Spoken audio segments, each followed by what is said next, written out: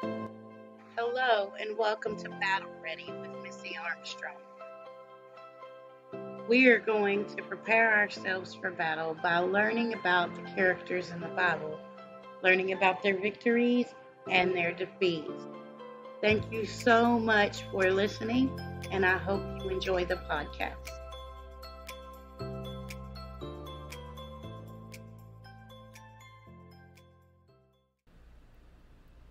Hello and welcome. My name is Missy Armstrong, and if it's your first time here, hi, we're so happy that you're listening, and we hope you get a lot out of the lesson today. If this is not your first time, welcome. Hi, I'm so happy that you are all here today. We are starting a study in Joshua, or about Joshua actually, but we finished Moses the other day, and I say finished loosely because Moses is so huge that we just had to stop after 7 episodes. But we are now starting with Joshua, and we will be starting in the book of Joshua at chapter 1.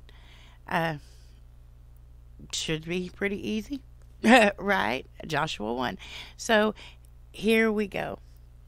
After the death of Moses, the servant of the Lord said unto Joshua, the son of Nun, Moses' aide, Moses, my servant, is dead.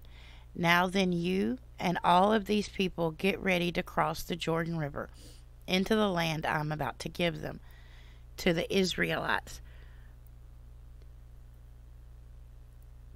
I will give you every place where you set your foot, as I promised Moses.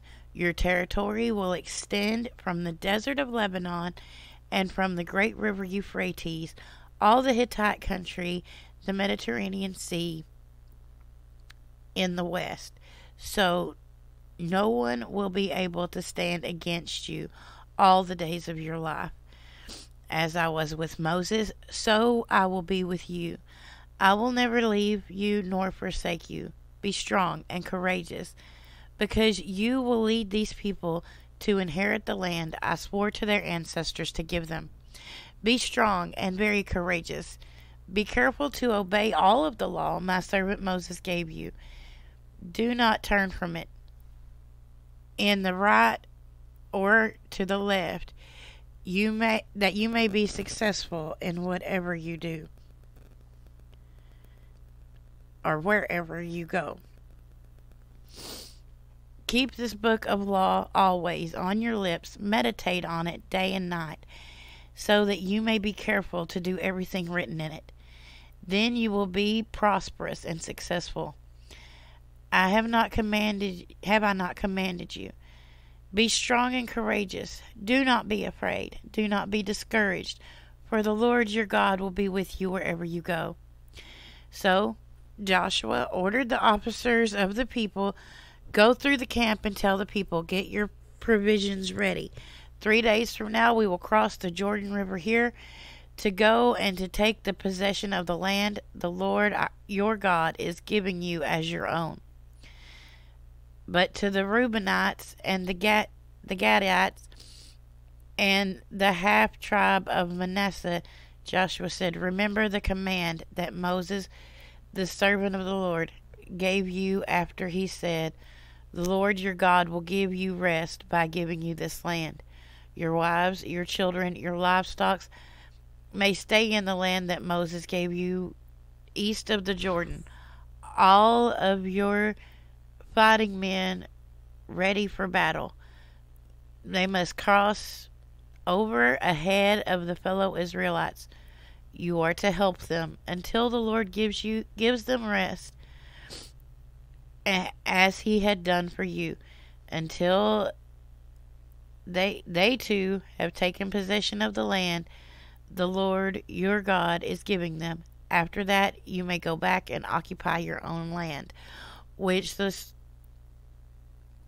Moses, the servant of the Lord, gave you in the east of Jordan towards the sunrise. And they answered Joshua, whatever you have commanded us we will do, and wherever you send us we will go. Just as we fully obeyed Moses, so will we obey you. Only may the Lord your God be with you as he was with Moses. Whoever rebels against the word and does not obey it, whenever you may command them, we will be put to death. Only be strong and courageous. Now, like, we don't know a lot about Joshua from the beginning. He's the son of Nun, and that's not None, it's Nun, which implies that Nun was a name. But he is the one that Moses took with him. Moses kind of fed into him, discipled him, kind of showed him what to do. And he is also the one that Moses asked God to make the next leader. And we know that Joshua was born in Goshen, which is part of Egypt, which is the part of Egypt that when Joseph sent his family to take care of the flocks and the sheep and things for Pharaoh, he sent them to Goshen, and that's where they lived and took care of all of the livestock of the Egyptians, or of the Pharaoh actually. But so he's from Goshen. He is an Israelite. He was the son of Nun, an Ephraimite, which of course is the descendants of Ephraim. He was the 12th generation from Joseph, and he was about 40 years old at the time of Exodus. So he is, like, said many times, the servant of Moses or the follower of Moses, because he did help Moses. He did serve Moses as much as he could when Moses was alive, and he did become the one that Moses appointed after death for God to lead his children out of Israel into the promised land and into the land that God had been promising since Abraham. I mean, this is many generations later. This is like hundreds of years later, but he is finally going to take them to the promised land. And in God's call to Joshua and his commission to Joshua, in the way that God speaks to Joshua to tell him this is what he's supposed to do, God gives him two promises. He promises that they will possess the land of Canaan, and he promises that God will be with him and never forsake him as long as he keeps the laws that Moses has put forward. And the Lord directs him in various ways here. One of the main things that is repeated over and over is be strong and courageous. Right? You heard it in there like at least 3 or 4 times. Be strong and courageous. And you have to remember, Joshua and Caleb were the ones that when they got to the land of Canaan the first time and they sent in the spies, Joshua and Caleb were the only ones that said, yeah, we can do this. God's got this. The rest of the other 10 spies, because there was 12 of them, the rest of them were like, no. Oh, there are giants over there. There is a bunch of scary stuff over there. We can't do this. We're going to die. Right? But Joshua and Caleb were the only ones that had the faith. And God knew when Joshua was taking this spot, God knew there are going to be some pretty scary things in Joshua's future There are going to be some times when he may not be strong or courageous, when he might waver a little bit. I mean, you think about the things that he faced. I mean, just one, okay? The Battle of Jericho, right? Jericho is this big city with these huge walls and an army inside. And Joshua was going to need that strength, that courageousness. He was going to need to be reminded God is with you, right? He had strong faith, and he was a very faithful servant to the Lord in every way that he could be. But God keeps reminding him, be strong and courageous. Be strong and courageous, right? So many times in my life have I met people that were not very strong and courageous, right? They were great Christians, don't get me wrong, good Christian people, but very not strong or courageous, like very scared of praying in public, scared of just being in front of people. And you just have to look at it and be like, God said, I'm going to be with you. Don't be scared. Be strong. Be courageous.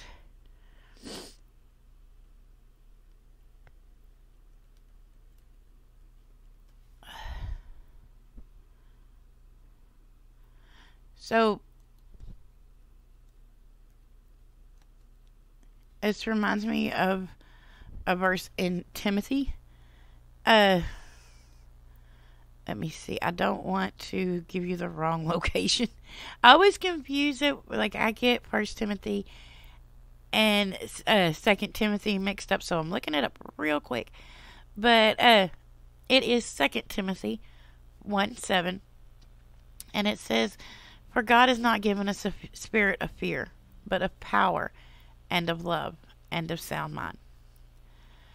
And I have to, over and over again, sometimes to myself and to others, reinforce that God didn't give us a spirit of fear. God gave us a spirit of power, of love, and of sound mind. My husband is one of those people. Like probably 10, 11 years ago, maybe even a little further back than that, he was terrified of speaking in front of people. He was terrified of praying in front of people.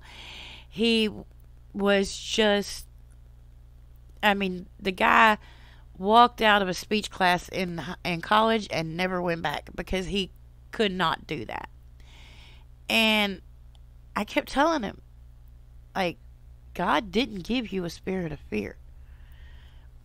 And I will tell you that we have worked with the theater arts and the drama thing in a church we went to previously to the church we have now, and we have done some theater there as well, and we've done some theater in our community theater and another local theater which did some plays that I had written.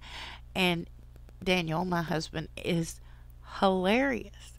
He has such comedic timing, and he is just funny. And he, like, the way he broke through that was one day we were supposed to do a 15-minute skit or so for our church, and one of the kids didn't show up to do it, and he had to do it because there was nobody else. And there was no one else there to do it, and it needed to be a boy. I couldn't do it. It needed to be a male person, and he did it. I thought he was going to have a heart attack. He was turning red. But he did it. And then he just found his own. Like, over time with me, keep telling him about the 2 Timothy verse and not to have a spirit of fear, and realizing that God has his back. He has done so much, and he is hilarious when he is in a comedic role, I just have to say. But him few years ago, less than 20 years ago, would not even pray in front of people, or, he might take the offering, but he didn't want to pray over the offering. And now he is teaching, he'll pray, he does all kinds of things, speaking in front of people and stuff that he could not do before, because he had to get over that spirit of fear. And a few years ago, I was working on a ladies retreat, and the theme was fearless. And when I was studying it, and I was working on like the Bible studies and stuff that we were going to be doing, I come across this thought in my head. I guess God just gave it to me, but it said, when your fear starts, your faith ends. So when you start fearing, that's where you need to build your faith. God has control. He always has. If you give it to him, he will take it. He knows what's happening in your life. He wants a relationship with you. He wants to know what you feel about what's happening in your life. He wants to know you. And to get rid of that fear, you have to build that relationship with Christ. Build that relationship with God. Talk to him about it. Put it in his hands. And I don't mean put it in his hands, walk away and worry about it for the rest of the day. No, put it in his hands and walk away and say, God has control. There are certain things that you can do in life, and we do have free will. Don't get me wrong, we do have free will, but when you put your situation in God's hands and know that he has the best intentions, the best plan for you, and you stay the track, and you don't take it out of his hands, you leave it there, that is where your faith starts. There are some times that you need to step out on faith. Yes, absolutely. But don't continue to worry about situations that you have said, God, take this. You're just wasting your own time. If God has it, the devil might try to mess with you. The devil might try to distract you. The devil might try to derail you. But God has it. God has taken it, and he will control if you let him. And so don't be afraid. God did not give us a spirit of fear, but just like he told Joshua here, be strong and courageous. And courage isn't fearlessness. Okay, courage is standing up in the face of fear. It's acting even though you are terrified. So, be strong and courageous. Continue to act the way that God wants you to. Continue to lead down the roads that God wants you to lead down, because you're strong and courageous. So, the Lord directs Joshua in Joshua 1:8 to the secret of Joshua's success, right? And that is meditation. Meditation in God's Word. It is more important than any other single thing that Joshua could do as a leader. And it is exactly what pushed Joshua forward, gave Joshua a foundation, was meditation on the Word of God. And I don't normally talk about this, but I do have a book out there, and it's just about my journey of how I dealt with issues that I had in the past, and how I dealt with what I called battle scars, and how I made them beauty marks. Well, I didn't make them beauty marks, but how God helps me to see them through what He sees. And part of that process is what meditation on the Word, what I like to call marination. If you're a cooking person, if you cook with meat, or I don't know, maybe you can do this with other things, but I love to marinate meat. Okay, whatever kind of meat it is. I like to marinate it in different things because a marination can seep into that meat and it can tenderize it. It can make it sweet, or it can add a kick of spice, or it can just give it a whole other taste that you never expected. And this is what happens when we meditate on the Word. When you marinate something, you put it in a container, usually a Ziploc bag or something, with the marination liquid, and you let it sit. When you meditate on the Word, you need to surround yourself in the Word. You need to read it. You need to study it. You need to read over it. You need to pray about it. And you need to think about that verse or that set of scriptures over and over and over again all throughout the day. Just let it pour over you and sit in it. Marinate in that Word. Because then it sinks in. It starts to change the way you are on the inside. It starts to help you to see God's will in your life, help you to see what God has in store for you, and just help you to see that there is hope. Just like the marination of a meat, when the liquid or the rub seeps into that and it changes the way it tastes or the tenderness of it, that is exactly what God's Word does to you. So, you probably know how to read the Bible, right? How to study the Bible. You may even know how to memorize a lot of the Bible. But do you really meditate in it?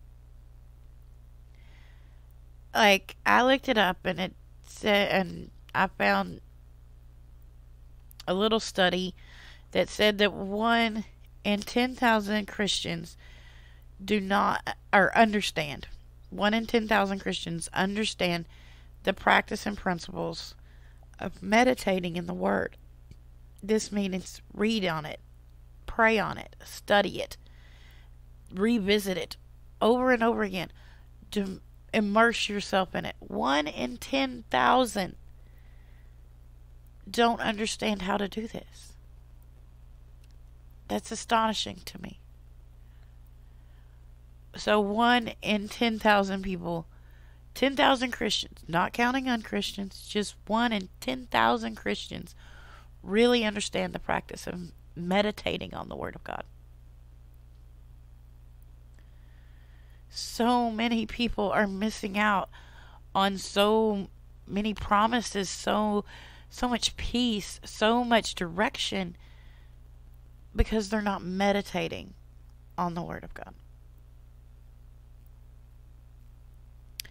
And this also reminds me of another verse in Timothy, this time in 1 Timothy 4:15. It says, "Be diligent in these matters. Give yourselves wholly to them, so that everyone may see your progress." Be diligent and give yourself over to the meditation, over to the complete immersion of yourself into the Word of God. Don't just read a chapter and walk away. Think about it. Study on it. Really let it just envelop you. So that's where we're going to stop today. I want to thank all of you for listening. And we will continue with Joshua next week. Remember to be strong and courageous. God's with you. He's got your back. And so just continue studying the Word, marinating in it, meditating on it, and remember to be kind to yourself and others, and to smile, because God loves you and so do I.